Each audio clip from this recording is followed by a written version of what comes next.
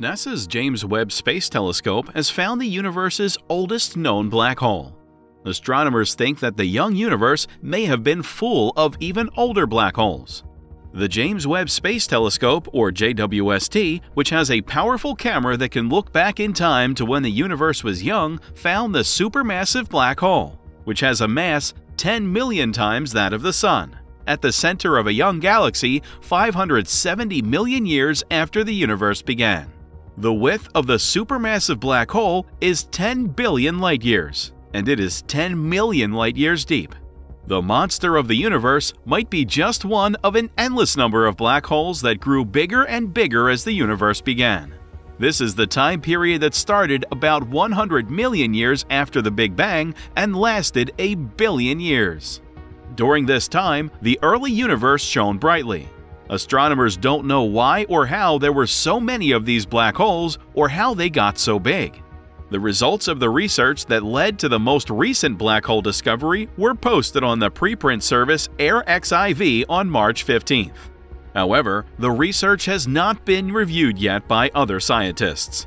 Rebecca Larson, the lead author of the study and a scientist at the University of Texas in Austin, told Live Science this is the first one we're finding at this redshift point in time after the Big Bang, but there should be many more. We think this black hole didn't form recently, so there should be more that are younger and happened earlier in the history of the universe. With the help of the JWST, we've just started to look into this time in the past of the universe in this way. And I can't wait until we find more of them. Black holes are made when two huge stars crash into each other, and they keep growing by eating all the gas, dust, stars, and other black holes around them. Some of the gluttonous space-time ruptures heat up the material spiraling into them because of friction. This makes them what are called active galactic nuclei, because they give off light that can be seen through cameras. Quasars are the most extreme type of asymmetric galactic centers. They are made up of supermassive black holes that are billions of times heavier than the Sun and shed their gaseous shells with light blasts that are trillions of times brighter than the brightest stars. Because light moves at the same speed through the vacuum of space, the more scientists look into the universe, the more faraway light they can catch, and the further back in time they can see. Astronomers were able to find the black hole by sweeping the sky with two infrared cameras: the mid-infrared instrument, or MIRI, of the James Webb Space Telescope, and the near-infrared camera, and using the built-in spectrographs of the cameras to separate the light into its component frequencies. By putting these faint glimmers from the beginning of the universe back together, they found a surprising jump in the light's frequencies. This was one of the most important signs that the hot material around the black hole was sending out tiny amounts of radiation all over the universe. This was found by figuring out how these faint glimmers from the early world worked. The lightning-fast formation of black holes in our still young universe is still a mystery. Astronomers are still looking for black holes that are even younger. They call these black holes primordial. People think that these black holes formed very soon after the Big Bang, or even before it, according to some ideas. What is the biggest black hole we know of in the universe? And is there a limit to how big these holes can get? Black holes are some of the biggest things that can be found in one place in space. But which is the biggest black hole that we know of? And how much bigger can they get? Scientists have found that there is a possible limit to how big black holes can get. Black holes are cosmic events that are so big that not even light can get out of them. Also, the largest black hole that has been seen directly and whose mass has been confirmed is close to the top of this range. This scary beast is called Ton 618, which is a good name for it, and it weighs close to 40 billion solar masses. Ton 618 has a radius of more than 1,000 astronomical units. This means that if the black hole were in the middle of the solar system, you would be less than 5% of the way to the edge of the black hole by the time you got to Pluto. This is because the black hole's radius would be bigger than 1,000 AU if it were in the middle of the solar system. It takes about 18.2 billion light-years to get from Earth to Ton 618.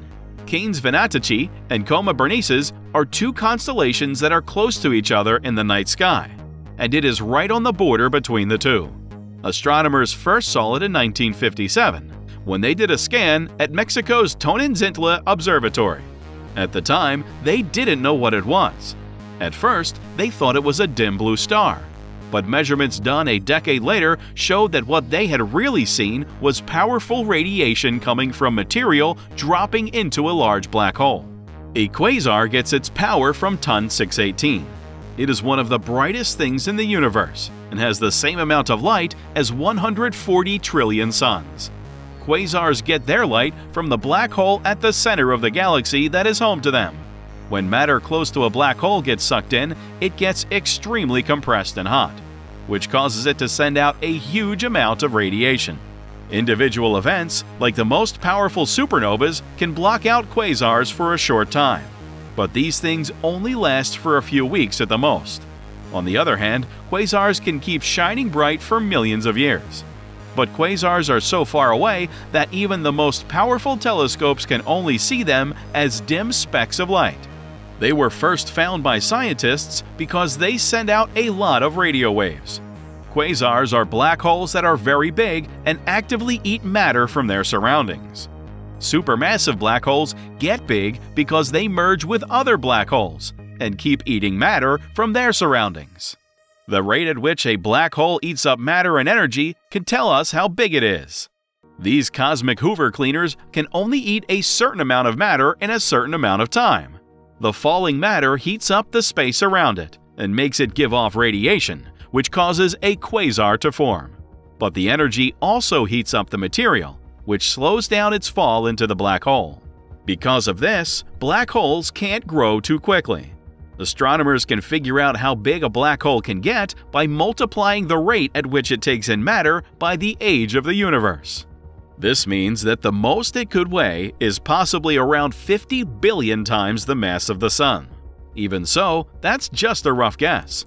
There may be other, even stranger ways to make black holes, like the direct fall of large clumps of dark matter at an earlier time in the universe's history. So it's possible that there are a lot more big black holes out there that haven't been found yet.